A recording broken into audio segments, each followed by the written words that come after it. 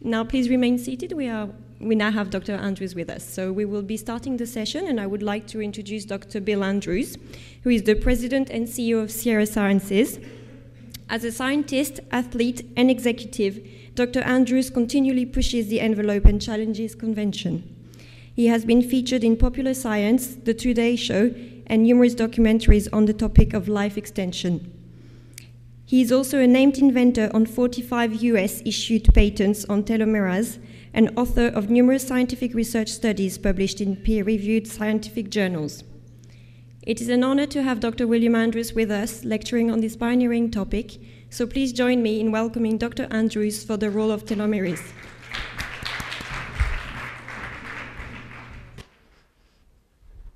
Thank you, Sylvain. I've really enjoyed this conference. I'm very impressed with the quality of the speakers here, so congratulations, Sylvain, on putting together such a great conference. Let me qualify a few things. I'm going to be talking, I've got two talks today, and what I'd like you to think of is that I'm going to give you the bad news first, and then towards the last half of my talk, I'm going to give you some good news. But the great news is going to be in my second talk. So think of this first talk as just a warm-up or just an introduction to my second talk. Now, I've been criticized a lot for saying that my mission is to cure aging. A lot of people don't like me using the word cure. But I consider us all having a disease, which I call telomere shortening disease. And if it truly is a disease, then I think we can cure it. And that's my mission. Now, I've been interested in this as long as I can remember. I've always been focused on trying to find ways to live as long as I can because I love living. And I want to live as long as I can. And I think a lot of us are like that. But the point is that we got to live healthy as long as we can. And some people already talked about how a lot of the things that have happened so far has created this, quote, silver tsunami. I haven't heard that term used yet, where we're collecting a lot of old people right now. And right now, probably the number one profession in 20 years is going to be care for the elderly, because we're going to have so many old people just because we've done all these things like chemotherapy, bypass surgery, better sanitation, antibiotics, vaccines, refrigeration, on and on and on, has made it so that we're living longer, but our lifespans are being extended faster than our health spans. And so we got to really focus on extending our health spans, and that's kind of the stuff I'm talking about. I think the research I'm doing right now is a solution to correcting our health span problems. We need to extend our health spans. So we all suffer from something called telomere shortening disease. The big problem that I've always had with the subject of aging and trying to figure out how to intervene and correcting the aging problem is that all the theories kind of suggest that we age because of environmental impacts. The food we eat, the being out in the sun, the wind, the rain, just like we're trucks sitting in a field. But we're different. We have cells, cells that divide to replace damaged skin. We get a sunburn, it kills cells. But we have cells that divide and replace those cells. So I've always worried about the theories. Nothing made sense. Why is it, if we all age because of the environment, why is it that people that live on the North and South Poles age at the same rate as people who live on the equator, where the environments are very different? And then why do cats and dogs age at different rates than humans when they're in the same environment? So this always bothered me, and I decided a long time ago, there's got to be some kind of clock that's ticking inside of us that actually controls the aging process. And that clock is just set differently, let's say in cats and dogs.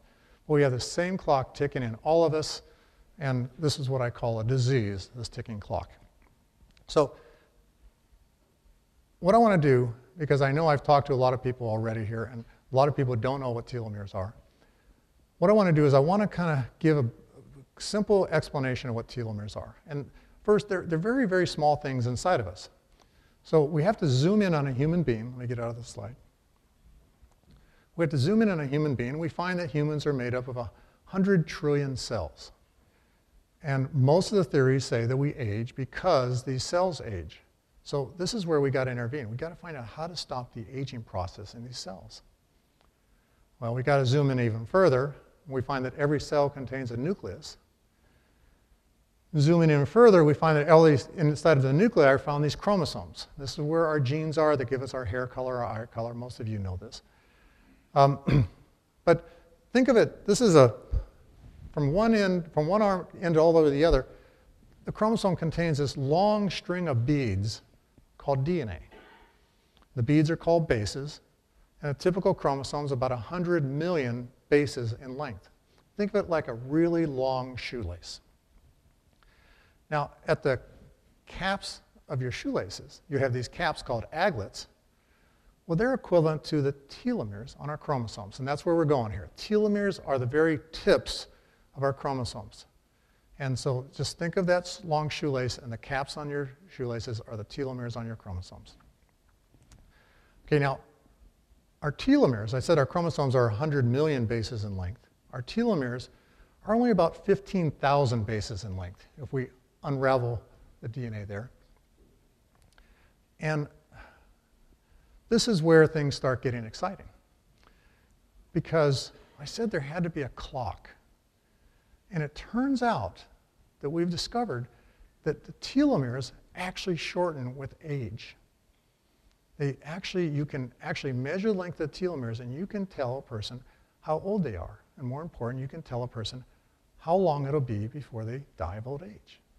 And I'll tell you, when I first learned this about a little over 20 years ago, I was pretty excited because there was that clock that I was looking for.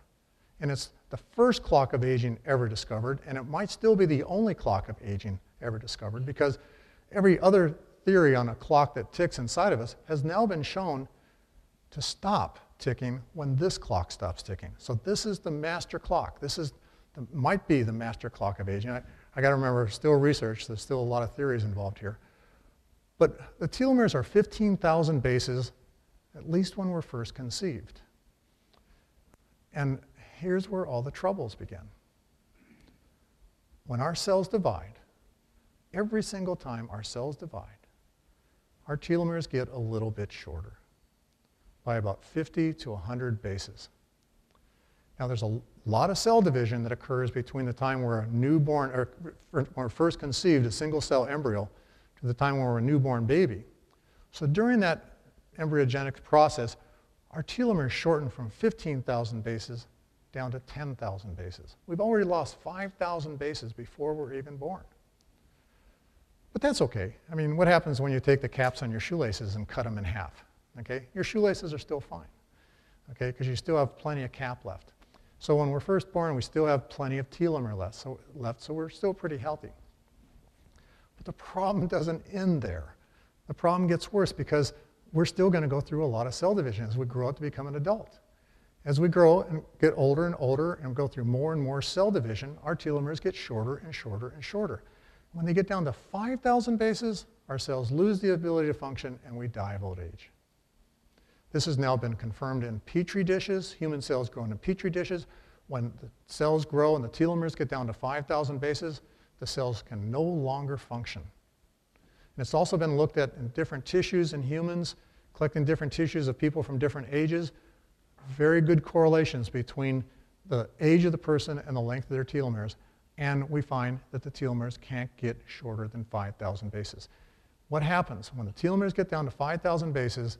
It's the same thing that happens when your caps on your shoelaces get really short. Your shoelaces start falling apart. Well, same thing happens to our chromosomes. When the chromosomes get really short, when the telomeres get really short, we actually can see chromosome rearrangements. They're, piece of chromosome 3 fused to chromosome 7, et cetera, things like that. And these are mutations. And these are mutations that are causing a lot of the diseases that affect us as we get old.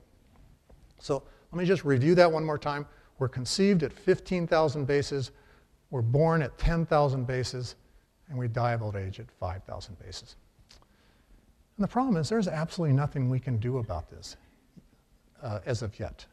Okay? This is what I'm working on. But it's the only clock, as I said, the only clock of aging that's been discovered. And it explains a lot of different things.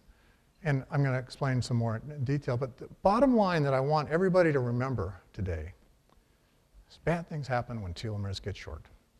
This is everything bad that you can imagine happens when telomeres get short. There's nothing wrong with long telomeres. Long telomeres make you very healthy and stuff, but when telomeres get short, havoc is wreaked throughout your cells and causes, as I said, every kind of illness you can ever imagine. So let's discuss for a minute why telomeres shorten. And I'm going to explain this twice. First, I'm just going to go through an analogy that will make it easier for everybody to understand. But I want you to think of every time a cell divides to make two daughter cells, everything inside that cell needs to be duplicated in order for the daughter cells to have the identical contents as the parent cell. Well, that includes the DNA that I mentioned. The DNA molecule has to be duplicated through a process called DNA replication. What I'd like to do is I'd like you to think of an analogy of when the DNA gets replicated, it's the same as making a new row of bricks on top of a brick wall. Okay? And what's happening here is just moving along, making this new row of bricks. Now, unfortunately, inside of our cells decided to put the brick layer on top of this wall. And you'll see this can be a problem later on. But remember that the chromosome's really long, so it's a long, arduous process and has to be accurate or mutations will occur. But what we're focused on today is what is happening over at the telomere. Because you're going to see the brick layer being on top of the wall is not a good thing, because when the brick layer gets to the end of this wall, he can't put a brick in the last place he was standing.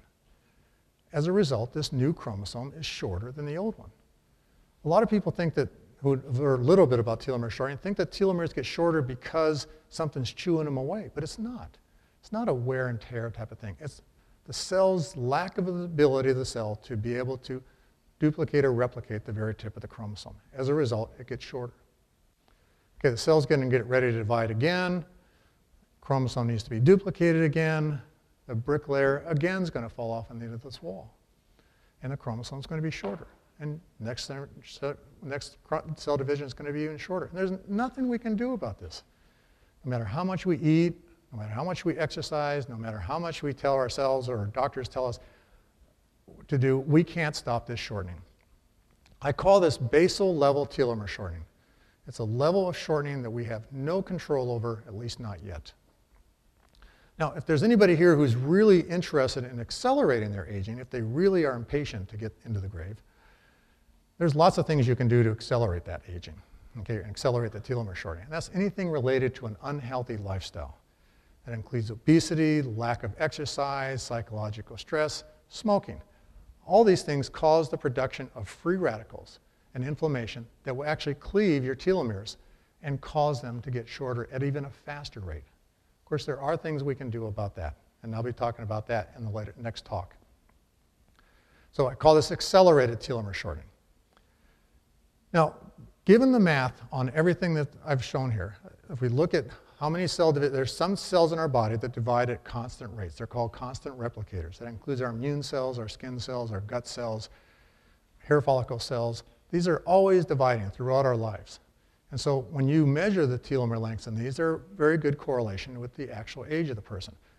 When you do all that math, you find out that, boy, if you live the healthiest of lifestyles, you don't do anything to cause that accelerated telomere shortening, that basal level telomere shortening is still going to kick you in the grave by the time when you're 125 years.